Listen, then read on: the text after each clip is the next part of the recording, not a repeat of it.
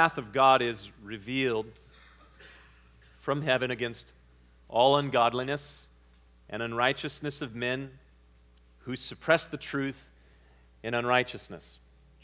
We saw that very early on in the book of Romans, Romans chapter 1, verse 18. His righteous judgment rightly rests upon those who practice such things, practice ungodliness and unrighteousness, so that those individuals who perpetually practice such things are worthy of death. Now, the hedonist justly is condemned, the person who openly walks in unrighteousness. Their life is very well seen in their unrighteous deeds. And we look around the world, there are many people who walk after unrighteousness, and we can identify the things in them that the Bible describes as the works of the flesh, which are evident, Galatians chapter 5, but we have no need to really go in depth on those things because we want to see better things in our lives. But the hedonist walks openly in rebellion against God, and he will die. She will die for their unrighteousness, for their hedonism. But not only the hedonist, we also saw in chapter 2 that humanity is inexcusable, whoever they are that judges. It's so easy to fall into a pattern of judgment. That is oftentimes what those who come from some sort of religious background, whatever it may be, they might be into Islam or Buddhism, or they may be a part of one of the cults that identify themselves as Christian, those that knock on our doors from time to time. They may be of one of these cults, and it's so easy when we are in some sort of religious sort of lifestyle, some sort of church-ish thing, that we begin to look at the world through the lens of our own self-righteousness, and we look out at people and we say, well, all of those people are justly going to hell, but not us, because we keep some sort of rule or ethic. And so he says in Romans chapter 2, verse 1, that you are inexcusable, O man, whoever you are that judges. The moralist will not escape the judgment of God. We saw there in chapter 2. Although they may not openly practice the exact same sinful actions that the hedonist might, their guilt is still there. They are still guilty in their impenitence, in their lack of repentance, unwillingness to turn to God. They're still guilty before Him. And so they are inexcusable. And Romans chapter 2, verse 5 says that they are storing up for themselves wrath for the day of wrath. These are not pretty pictures. When you read about those sort of things, you get a picture, or I do, a storehouse of God's wrath. That's not a pretty picture. And if you want to look at what wrath looks like, just read the book of Revelation. You don't even need to do an in-depth study on it. Read the book of Revelation. And you begin to see what the wrath of God looks like. Or read Genesis chapter 6 and look at the flood upon humanity. Or read Genesis chapter 19 and look at the destruction of Sodom and Gomorrah. Or read Joshua chapter 7 and the destruction of Jericho. And as you look at these different things, you see just little pictures of the wrath of God. And then you read in Romans chapter 2, verse 5, those who walk in such things are storing up for themselves, treasuring up for themselves wrath for the day of wrath. That's not a pretty picture. We wouldn't want the wrath of God to come upon anybody, or we shouldn't. So the hedonists, the moralists, they're both justly condemned, but what about the truly, truly religious? Those who, as we looked at in Romans chapter 2, at the beginning of chapter 3, they were of the seed of Abraham, a man who's called righteous by God, a friend of God. What about those who are in that self-righteous religious position? Well, although they may be confident in themselves that they are a guide to the blind, that they are a light to those that are in darkness, an instructor to the foolish, a teacher of babes, they know the truth, but they dishonor God by breaking the law. And we come to the conclusion, as we saw in Romans chapter 3, that all have sinned and fallen short of God's glory. There is none righteous, no, not one. There is none who understands. There are none that seek after God. They have all turned aside. They have together become unprofitable. There is none that does good, no, not one. So in those first 3 chapters of Romans, Paul zeroes in on these 3 segments of humanity, and all of humanity, all of the 7 billion plus people who represent humankind on the face of the earth today, they all fall into one of these three categories: the hedonist who openly walks in sin, practicing it, loving their sin. And then the moralist who condemns the hedonist because they don't do the things that the hedonist does, but they still judge them in their heart, clearly showing that there is a judge in heaven because they represent that judgment in their own hearts. But they think on and take pleasure in the very same things that the hedonist is doing, but maybe not in an open sort of way. And then the self-righteous religious person. This represents all of humanity. Every segment of humanity is in this somewhere. And most of humanity is somewhere in the self-righteous religious category, actually. It's actually the minority of humanity that's walking in open practice of sin and loving their sin very publicly. Most of humanity falls into the self-righteous religious class. And Paul shows that we are all guilty before God and all worthy of judgment because we all have fallen short of the glory of God. You see, the standard is not your neighbor's righteousness. The standard is not how good or bad someone down the street keeps the law and you say, well, I'm better than them. We can always find someone we're better than, can't we? It's not very hard, and even if you're really having a hard time, you can always go down to the lowest common denominator and say, well, I'm better than Hitler. I mean, everybody, so we could at least come in there. I'm not as bad as Dahmer, whatever it may be. You always find someone worse off. You always find someone that seems to be more righteous too. But the standard is not the righteousness of man. The standard is the righteousness of God.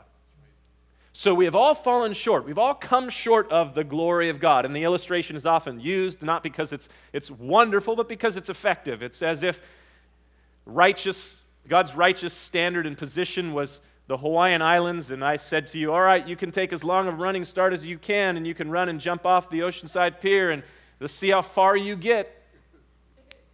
You're never going to reach it. Never going to be able to attain by your own skill or ability the righteousness of God. So we all fall short. We all come short. Now, some of you may get further than others. Some of you may create a bigger splash than others, but we're not going to get there by our own strength. And that's the purpose, as we've already considered. That's the purpose of the law. By the law comes the knowledge of sin. Romans chapter 3, verse 20. So it is in the law that we are revealed, or it is revealed that we are unrighteous, because what the law does is it reveals righteousness. So it shows what righteousness looks like, and when we look at us on the backdrop of that, we never measure up. I remember when I was buying a diamond ring for my wife, before she was my wife. I'm looking for a diamond, an engagement ring, and you go to the store, the jewelry store. I had a friend whose parents owned a jewelry store, and so I went there, and they're very, very nice, and they start to break out these diamonds. And as I was there, this guy walks in, and he's got this case, and he's just in normal street clothes, and they go, oh, what a great thing. Our diamond dealer just walked through the door. And he's got a gun in his back. He's walking around with tens of thousands of dollars of diamonds in this briefcase. He opens up this briefcase, and it's full of just little envelopes, and he starts opening these things up and showing them to me, and some of them, they're just awesome.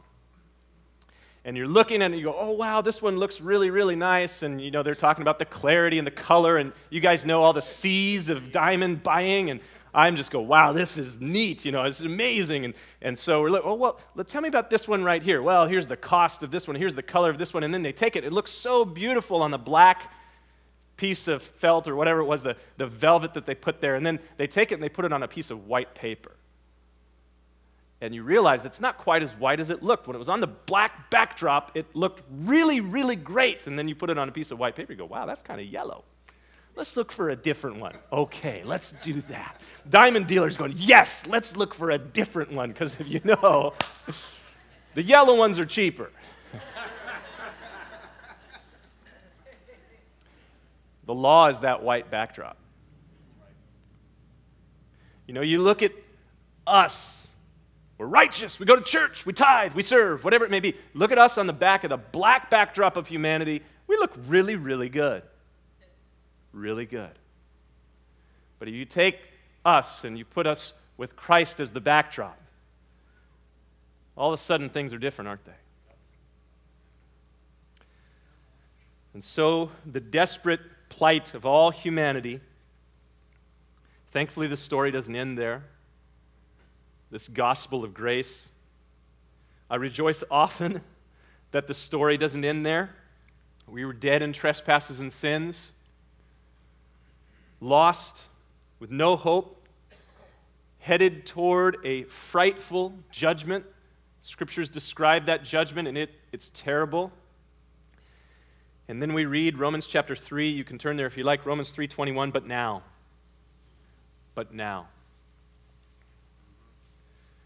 The righteousness of God, apart from the law, is revealed, comes on the scene. Being witnessed by the law and the prophets, even the righteousness of God through faith in Jesus Christ to all and on all who believe. For there is no difference, for all have sinned and come short of the glory of God, being justified freely by His what? By His grace, through the redemption that is in Christ Jesus. Righteousness apart from the works of the law by faith in Jesus Christ because of grace through redemption, the redemption of Jesus Christ. Notice it says the redemption of Jesus Christ. There's only one, the direct object there, the redemption of Jesus Christ. What does grace mean? Grace means that God did what we could never do. He did what we could never do. And so it's right to even sing, "Oh, the wonder of it all." Oh, the wonder of it all. Grace means that He did what we could never do. We are justified freely by His grace through faith, and we have peace with God through Jesus Christ. We have access by that faith into this grace in which we stand. And we rejoice in hope of the glory of God.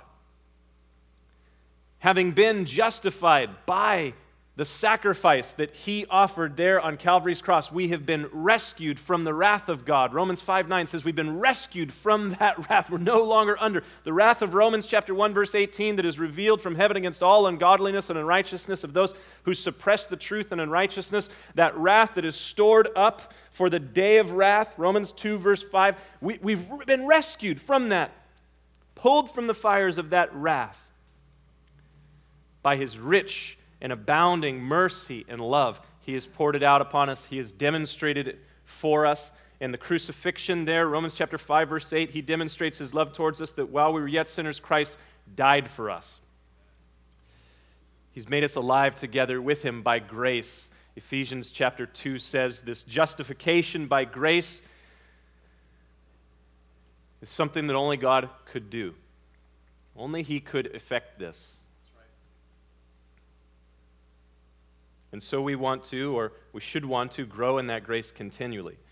And in the ages to come, Ephesians chapter 2, verse 7 says, in the ages to come, He's going to be revealing to us the greatness, the riches of His grace. It's going to take all eternity for us to comprehend the riches of God's grace. We don't even begin to scratch the surface of it here and now on earth. You cannot fathom the depths of the grace of God. The problem is that having been made positionally righteous, we're seated in Christ in heavenly places, Paul says in the book of Ephesians. So we are positionally right with God. We're in a right standing with God. The problem is we still think, speak, and act unrighteously. I get an amen? Amen and amen. Anybody say, yeah, that's true. I still find myself in that place. Every Christian, if we're honest,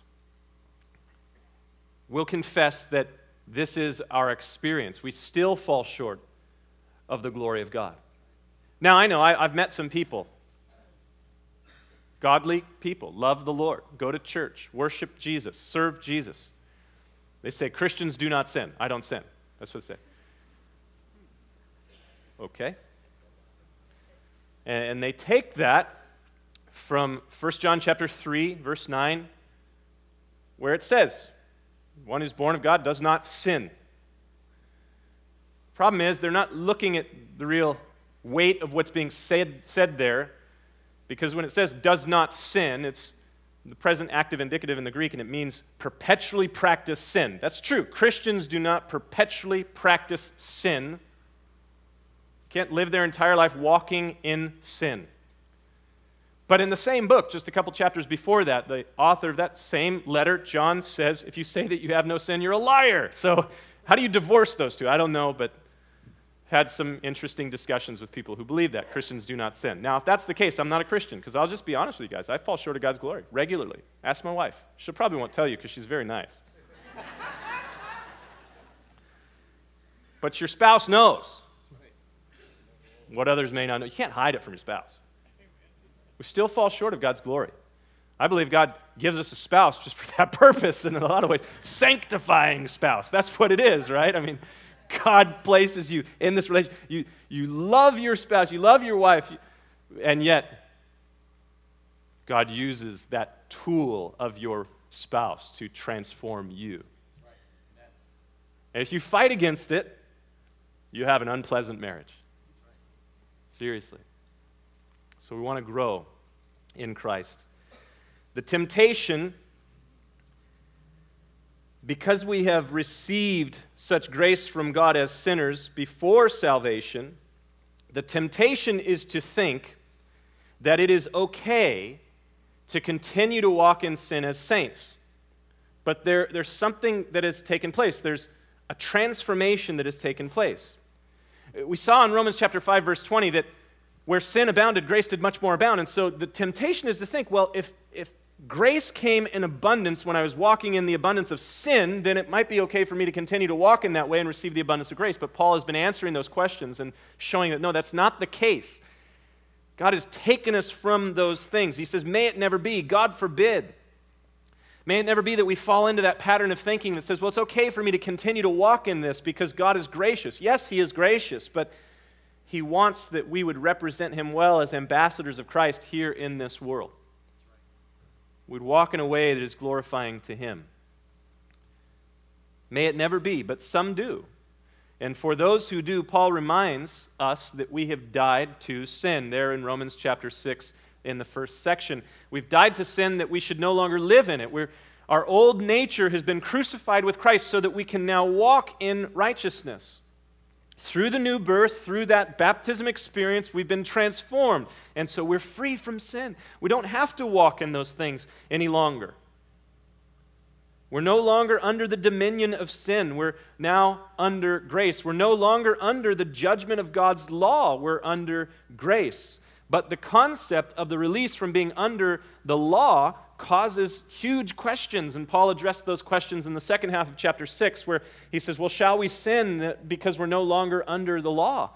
If I've been released from the law and I've got diplomatic immunity, if you will, then that means that I can do whatever I want. I can speed through this life and do whatever I want because I've got immunity because of the grace of Christ. But may it never be. God forbid. Certainly not, says Paul, in response to that question. Why? Because we are ambassadors of Christ. We represent the King of Kings who is righteous. We represent His kingdom, which is a righteous kingdom. And so as representatives of Him and as representatives of His kingdom, we want to shine as lights in a world in which there is immense darkness.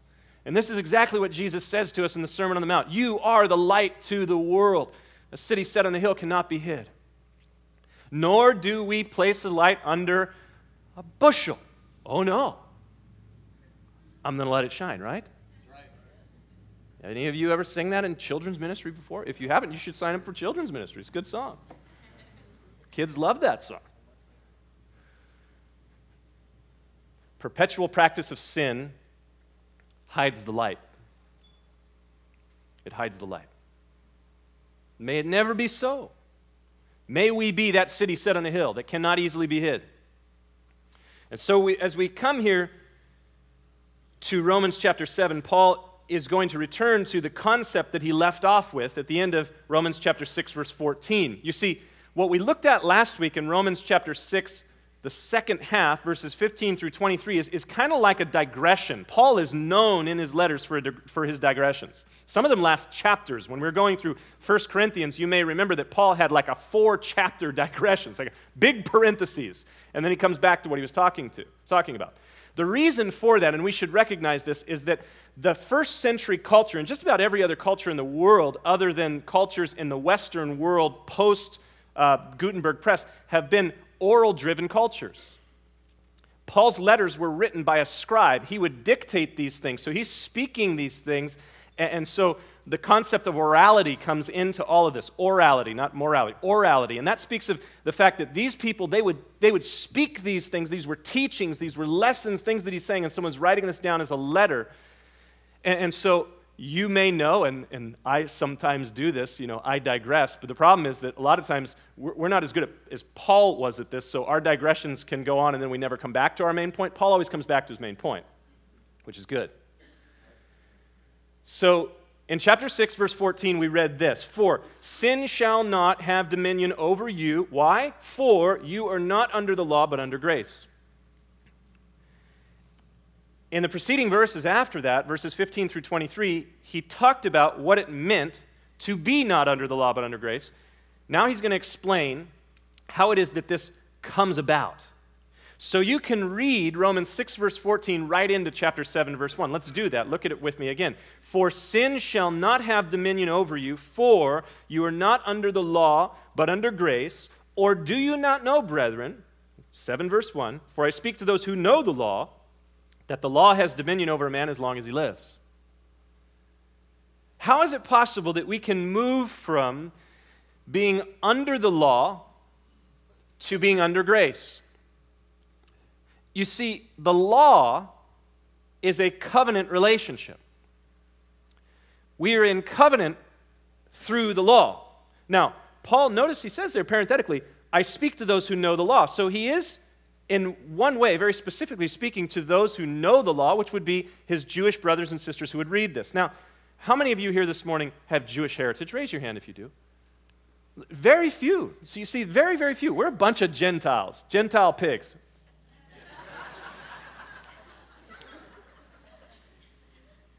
And so we don't necessarily come under the covenant of the Mosaic law given there in Exodus chapter 20 at Mount Sinai. In Exodus chapter 19, the descendants of Abraham, the Jewish people, they covenanted with God under the law. 3 times they said, "All that you have said we will do and be obedient." They made a covenant with God by their words. They entered into that covenant, and then it was sealed with blood. It was sealed by a sacrifice. So they're making vows. "All that you have said we will do and be obedient." How many of you entered into a covenant by vow? A marriage covenant. How many of you? So you're making a vow before witnesses. All of the heavenly hosts are witnesses of that vow there in Exodus chapter 19 as the nation of Israel entered into covenant with God under the law.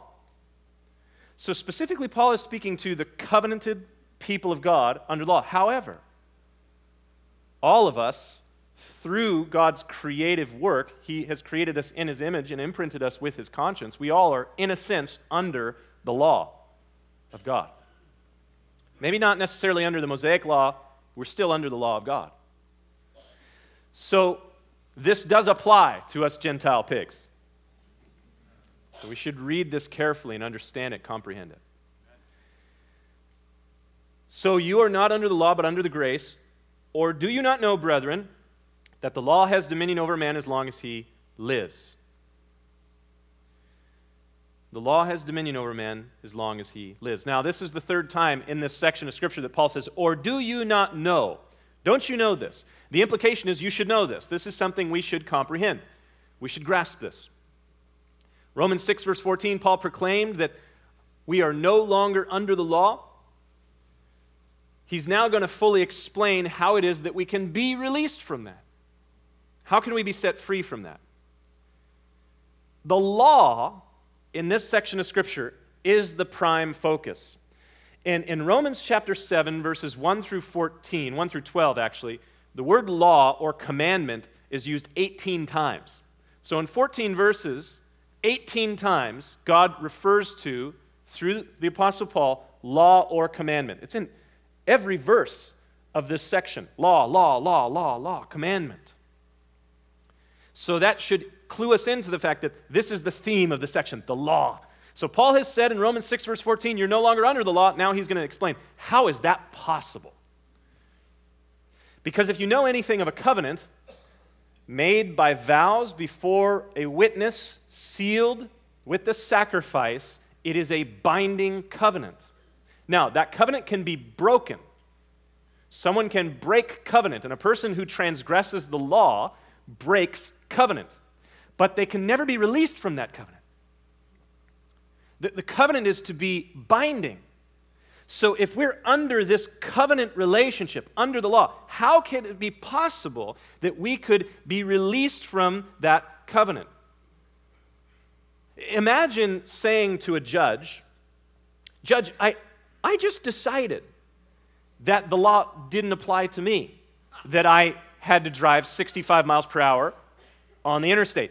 I just determined I know it doesn't apply to me. Yes, I recognize I broke your law, your covenant, but I recognize also that I'm just no longer under that. I decided I'm not under that." What is the judge going to say? After he laughs, he'll throw the book at you.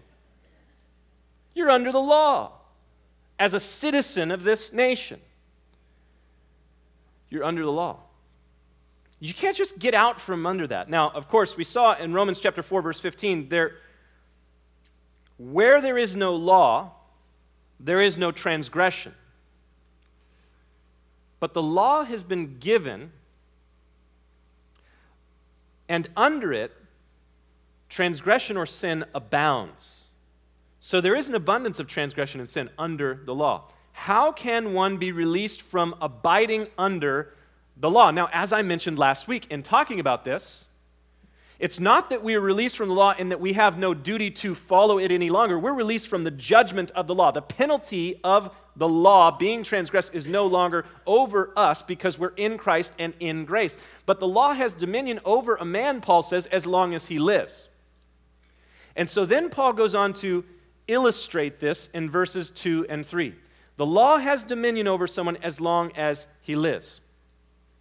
Simply put, and we really don't have to spend much time on this concept, the law only has rule and authority and jurisdiction over us if you're alive. You know, if you walk out onto your big parcel of private property, let's say you've got thousands of acres of private property, and you walk out there and you find a dead body on your private property. You call the police and say, "Listen, this guy's trespassing. I want you to arrest him, get him off my private property." Why is he dead on your property? I think we're going to get mad at him. We want to talk with you. But this dead individual on your private property, what are you going to do to him? Take him to court and say, "Judge, he's on private property. I want you to prosecute him to the fullest extent of the law." He's dead. What am I going to do? So, makes perfect sense. The law has dominion over someone as long as he's alive. But if he dies, law doesn't have dominion. So then Paul illustrates this concept. Now, this is something that his Jewish readers would understand perfectly because they understand the Jewish law. They understand that rule of the law. But he's writing to a church that's predominantly Gentile, non-Jews. And so he illustrates, and the illustration that he uses is masterful because it's an illustration that is cross-culturally recognized because he talks about marriage. It's not just a Jewish concept. Look at verses 2 and 3. "For the woman who has a husband is bound by the law to her husband as long as he's alive. But if the husband dies, she is released from the law of her husband." Make sense? Yeah, okay, we got that. Just about every single culture can comprehend this. Why? Marriage was instituted by God in the Garden of Eden with the first humans. And that concept of marriage has spread to all humanity. So every culture you go to has some form of this idea of marriage. So the woman who is bound by the law to her husband is bound as long as he lives. He dies, she's released. So if, verse 3, while her husband lives, she marries another, what's she going to be called? An adulteress. Her husband's still alive, she marries another. She's an adulteress. But if her husband dies, she is free from the law so that she is not an adulteress, though she's married another man. Make sense? Pretty simple. Verse 4, therefore. So now he applies the illustration. Gave the illustration, cross-culturally recognized, marriage is binding as long as the two are alive. One of them dies, no longer bound by the marriage relationship. Therefore, my brethren. Now notice that. He's speaking to who? My brethren. Now, He uses that word, my brethren, many times in this book, the book of Romans. He started the book by calling them his brothers back in Romans chapter 1, verse 13. He's not used it since because he was talking about justification. He was talking about the entrance of sinners into salvation. And if you're a sinner and you've not come into salvation, you're not one of the brethren. You're not part of the body of Christ. But as soon as you're in Christ, now he begins to use these words again. Romans chapter 7, he opened it with my brethren. So now once again, he's speaking to those who are within the body of Christ, speaking to Christians. He says, therefore, because of this illustration, my brethren, the church, you also have become dead to the law. How? Through the body of Christ. You've died to the law through the body of Christ, that you may be married to another, to him who was raised from the dead. Who's that? Jesus. To him who was raised from the dead, so that we should bear fruit to God. So the simple illustration is given in verses 2 and 3. Now he applies it for us so that we'd comprehend, what exactly are you talking about, Paul? So we have become dead to the law. Romans 6, verse 14. You are not under the law, brethren. How is it that that could be possible? Because we are in a covenant relationship with the law. We're covenanted with the law. And so it's as if you're married to the law. How do you get out of that and be married to another? Because Paul uses the wording, we are the bride of Christ in the book of Ephesians and elsewhere. So we are married to Christ. How do we get out of this relationship with the law?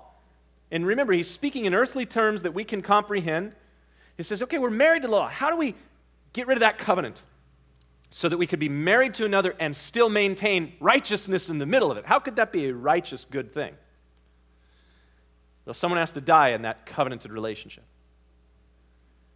And it's not the law, because the law is holy, just, and good. It's not as if the law is a bad husband. If you will, using the illustration, the law is Mr. Perfect. Mr. Perfect. How many of you, when you got married, thought you were marrying Mr. Perfect? I tricked my wife. The law is Mr. Perfect. He cooks, he cleans, he organizes, he fixes the car, he does everything. Everything perfectly. Towels are always perfectly straight. Toilet paper is always the perfect right way, over the top, indeed, just by the way. All the cans in the cupboard, the labels are turned just perfectly. Everything done perfectly. That's the law. It's Mr. Perfect. Problem is, he requires perfection. How come you didn't put that can in that cupboard the right way? Mr. Perfect's really hard to live with. You may want Mr. Perfect, but let me tell you something. He's really hard to live with because nothing's ever right. He's holy, he's just, he's good, he's perfect. Perfect. Your girlfriends ask you, how is he? He's perfect. It's terrible. He never yells at me. He never gets mad at me. I get frustrated with him. It's terrible. Can't do anything. It's perfect. That's the law. So, he's not going to die. He's not done anything wrong. In fact, on the point of him not dying, Jesus said in Matthew chapter 5, verse 18, assuredly I tell you, till heaven and earth pass away, not one jot or one tittle will pass away from all the law until it's all fulfilled. So the law is never going to pass away as Jesus says it. So, he's not going to die. Someone's got to die to get out of this covenanted relationship. So we saw Romans chapter 6, verse 3, because Paul says here in chapter 7, verse 4, we are dead to the law through the body of Christ. So Romans chapter 6, verse 3 again. Do you not know that so many of us, as were baptized into Jesus Christ, were baptized into his death? So as many of us as were born again by the Spirit of God, that which is born of flesh is flesh, that which is born of spirit is spirit, Paul says to Nicodemus in John chapter 3. So we who are born of the Spirit of God, that's a baptism experience spiritually, which is symbolized by the physical mode of baptism. So as many of you as were baptized into Christ were baptized into his death, therefore we are buried with him in baptism into death, that like as Christ was raised from the dead by the glory of the Father, even so we should walk in newness of life. 4, verse 5, Romans 6. If we have been planted together in the likeness of his death, we shall also be in the likeness of his resurrection. Knowing this, that our old man was crucified with him, that the body of sin might be destroyed, that henceforth we should not serve sin. So, in Christ, we've died to the law, which we were married to, covenanted with. The law is not going to pass away, but we die in Christ with him. And he takes the full punishment of God's law and judgment for our sin upon himself. Now, why did this happen? Why did we die with Christ? So that, verse 4 of Romans chapter 7 again, so that we may be married to another. So that we could be released to be married to him. To who? To him who was raised from the dead, that we should bear fruit to God. So, we are buried with him, with Jesus in baptism. We rise with him. We're covenanted now with Jesus. Essentially, although we're never told in the Bible to say a sinner's prayer, I know a lot of people are really exalt that. You have to say the sinner's prayer. You've got to seal the deal and say the sinner's prayer. That may be well and good, but the reality is that when we confess with our mouth the Lord Jesus, Romans chapter 10, which we'll see in a number of weeks, when we're confessing him as Lord and Christ, we're entering into a covenant relationship with him. The witness of the Holy Spirit is bearing witness to this, and so we're dying to the law, which we were married to be married to another. Now we enter into a covenanted relationship with Jesus, attached to him now. Now, let me just tell you, he is Mr. Perfect, too, also. But he's also gracious. He's gracious. Now, all of this so that we should bear fruit to God. Well, that begs the question, what does it mean to bear fruit to God? Because that sounds like just one of those flowery spiritual things that Christians say. Doesn't it? I mean, I'm bearing fruit to God. And people go, wow, that's amazing. What exactly is that? Like, seriously. There's just some things that we say that even we go, I have no idea. We look at non-Christians, I don't know what that means. I don't have a clue. So what does it mean to bear fruit to God? Well, let me just give you some passages of Scripture that talk about fruit in the Scriptures, in the New Testament. Romans 6:22 says, we bring forth the fruit of holiness. Romans 6:22, the fruit of holiness. You know where I'm going. Galatians chapter 5, verse 22 and 23, which we have the fruit of the Spirit. Love, joy, peace, kindness, gentleness, self-control, those sort of things. So, Romans 6:22, Galatians 5:22 and 23, the fruit of the Spirit. Ephesians chapter 5, verse 9. Ephesians chapter 5, verse 9, it talks about the fruit of the Spirit in goodness and righteousness. The fruit of the Spirit in goodness and righteousness. So doing things that are good, doing things that are right before God, that's fruit, bearing fruit to him. Hebrews chapter 12, verse 11, talks about the fruit of righteousness. Now, how does God bring forth the fruit of righteousness in our life? By his chastening. Whom the Lord loves, he chastens. The chastening of the Lord is to bring forth fruit of righteousness. Any of you been chastened by Jesus? To bring forth fruit to righteousness. Hebrews chapter 13, verse 15 talks about the fruit of praise. Hebrews 13:15, the fruit of praise. Jesus tells us in John chapter 15, verse 8, that true disciples bring forth fruit that remains. In Matthew chapter 7, verse 20, he tells us that true disciples bring forth fruit that glorifies him. Amen. Brings praise and glory to him. So those are some of the things about fruit in the Scriptures that are to be born in our lives, produced in our lives unto God. This ultimately is by his Spirit working in us. There are, however, hindrances to fruit bearing. There are very clear hindrances to fruit bearing. And the first thing that comes to my mind in contemplating that is the parable of the sower in Matthew chapter 13. And the sower went forth to sow seed, and some seed fell upon, you remember the 4 different soils. There's rocky soil, and there's soil with thorns and so forth, and some by the wayside, and some fell on good soil, and it came forth and produced fruit, some 60 and 100-fold and so forth. But there are in that passages hindrance to fruit bearing, things like the cares of this world. Things like a shallow reception of God's word. Only, James talks about this, only allowing God's word to kind of just penetrate skin deep. Looking in the mirror of God's word and walking away and forgetting what kind of person you are instead of allowing it to transform your life. Jesus says, blessed are you if you not only hear his words, but do them. So if we only have a shallow reception of God's word in our lives, we will not bear fruit to God. So the cares of this world, a shallow reception of God's word, those things will hinder fruit bearing. Another thing that will hinder the bearing of fruit in the parable of the sower is birds came and took the seed away. The enemy, our adversary, the devil, he can hinder fruit bearing in our lives by temptation or buffeting or whatever it may be.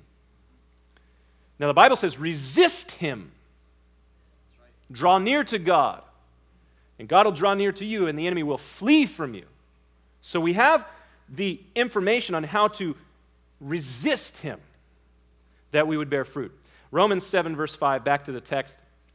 For when we were in the flesh, the sinful passions which were aroused by the law were at work in our members to bear fruit to death. So in chapter 7, verse 4, he said we want to bear fruit to God, fruit of righteousness, fruit of holiness and goodness, the fruit of the Spirit. We want to produce these things in our lives, have them be produced in our lives for the glory of God, to him. Not just for us, so people go, wow, you're so good. No, we could point people to Jesus. Because they're going to see your good works, Romans chapter 5, and do what? Glorify your Father who's in heaven. So here in chapter 7, verse 5, he says, well, in the past, when you were in the flesh, the sinful passions which were aroused by the law, they were at work in your members. We talked about last week, our members are any faculty that is under our control, our mind, our body. In our members to bear fruit to death. Now, we're going to look at this more fully in the next section next week. My plan was to go through verse 12 this morning, and as I studied this text this last week, I just went, there's no way. Too ambitious. But we'll look at this more fully in our study next time. But be that as it may, when we were in the flesh. Now, in this text, I'm reading from the New King James Version, it is in the past tense, when we were in the flesh. Now, the Greek is not in the past tense. The Greek is in the imperfect. Now, that may not make a lot of sense. I want to try and explain it in a way that will make sense. The concept is not that, hey, this is what it was long ago and you're never in that, no longer ever in that again. The idea of the imperfect is that while we were in the flesh, the implication is that you can still walk in the flesh now. The exhortation is going to come in Romans chapter 8, do not walk after the flesh, but walk after the Spirit. And in Christ we have the ability to do that. That which we did not have when we were married to the law, we did not have the Spirit of God indwelling us. Jesus, in that baptism experience of his disciples in John chapter 20, he breathes on them and says, receive ye the Holy Spirit. He said in John chapter 16, the Spirit of God is with you. He shall be in you. And so we have the Spirit of God as Christians in us. Paul says in 1 Corinthians chapter 3 and again in chapter 6, we are the temple of the Holy Spirit. So God's Spirit is in us. So we can walk after the Spirit. But that's where we're going in Romans chapter 8. Amen. We'll get there. This is a tough text here. That's the glory. All things work together for good to those that are in Christ, you know. There is therefore now no condemnation. We'll get there in a month. We have to wade through this first. So, when we were in the flesh, or while we walked in the flesh,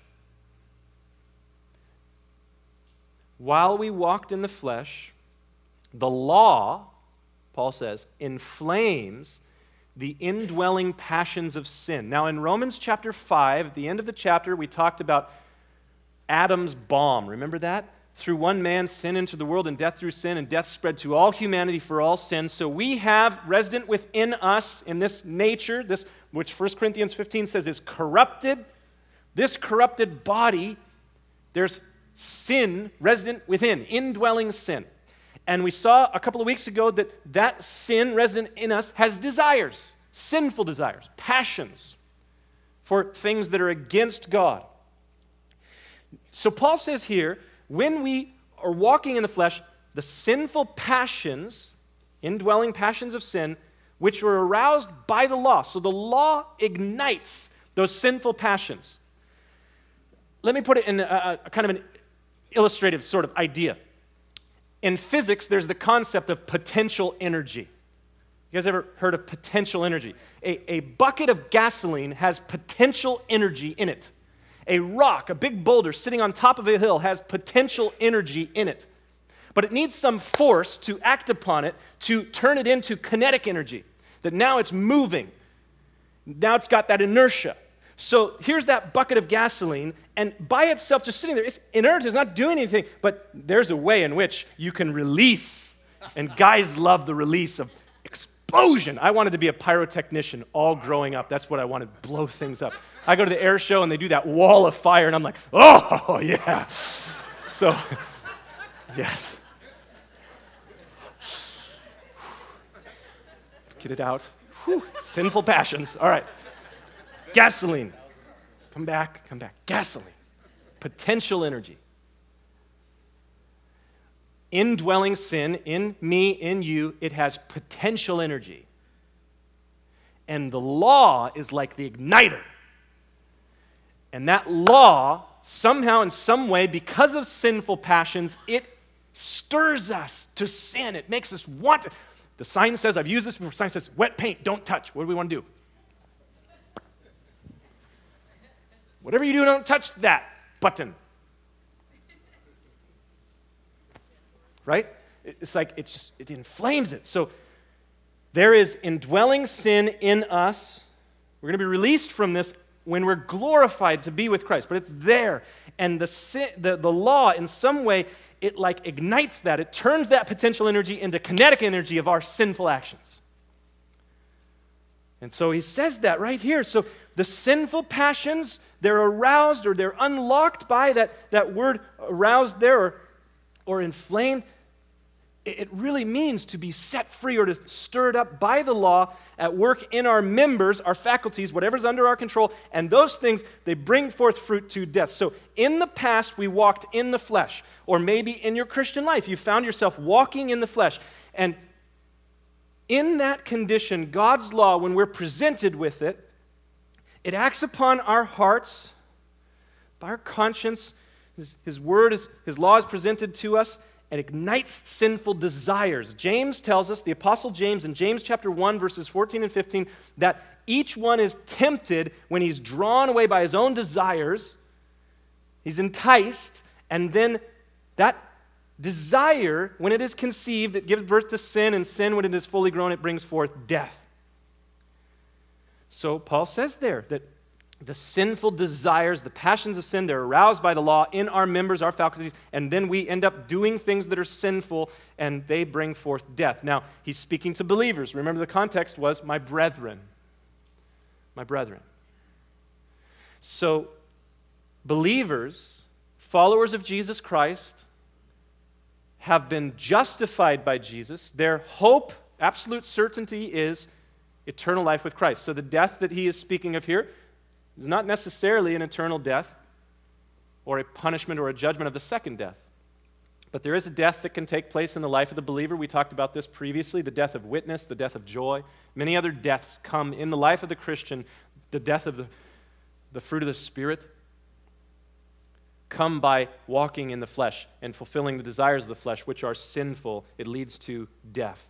Now, of course, the question comes up, and it came up last Sunday night. If you don't know, on Sunday nights, one of the things that we do is people can text their questions in, and at the end of the service, we do kind of a Q&A on those questions. And so one of the questions came in, and it had to do, actually two questions came in, and they both had to do with the concept of, well, what about eternal security then? Are you saying that a person can continue to walk in sin and they'll be okay? Well, yes and no. And the reason I say yes and no is this, that as I mentioned previously in 1 John chapter 3, verse 9, a Christian, a person who has been born of God, does not walk in perpetual practice of sin. If they are walking in sin and you're a Christian, you will sense the convicting work of the Spirit of God. If, however, you meet a person who goes to church and they maybe even serve at a church and they say, well, I have no conviction of sin. I've been doing this thing my whole life. And yeah, the Bible says I'm not supposed to be living with my girlfriend and sleeping around, but, I don't think there's any problem with it. If you have no conviction of sin, you meet someone who doesn't have any conviction of sin, preach the gospel to them. Even if they say they're a Christian, preach the gospel to them. They need the gospel of Jesus Christ. I do believe that we are eternally secure in Christ as we abide in him. We're eternally secure in him, and he has placed us in him by the Spirit of God, and his Spirit bears witness with our spirit that we are the children of God, but we're eternally secure in him. I do not think that we're eternally secure in sin. There is a difference. For while we walked in the flesh, we walked in sin, leading to death. Verse 6, but now. Another but now of the Scriptures. We love the buts of the Bible. But now. We have been delivered from the law. We were married to the law. We've been set free by death in Christ, having died to what we were held by, so that we should serve in the newness of the Spirit and not in the oldness of the letter. We've been set free from the control of sin, and we now can walk in the newness of the Spirit because we are set free from the flesh and set free from the judgment of God's law. We have been set free. And if anyone whom the Son sets free is free indeed. Well, the question then comes, what shall we say then? Is the law sin? I mean, if we have to be set free from it, if we have to die to it, is there something wrong with the law? Well, I intended to go there this week, but I ran out of time. Let's stand together. Next week, Romans 7. The good things that I want to do, I don't do. The bad things I don't want to do, that I practice. O wretched man that I am, who will deliver me from this body of death? This is not a theoretical concept that Paul is presenting. This is, I believe, a very real turmoil that the Apostle Paul went through in his life as a Christian. We want to get to, there is therefore now no condemnation to those who are in Christ Jesus. We have to go through the next section. I encourage you to read ahead. Father, thank you for your word. Thank you that it is true that whom you set free is free indeed. Help us to walk in that freedom in a way that brings glory to you, honors you.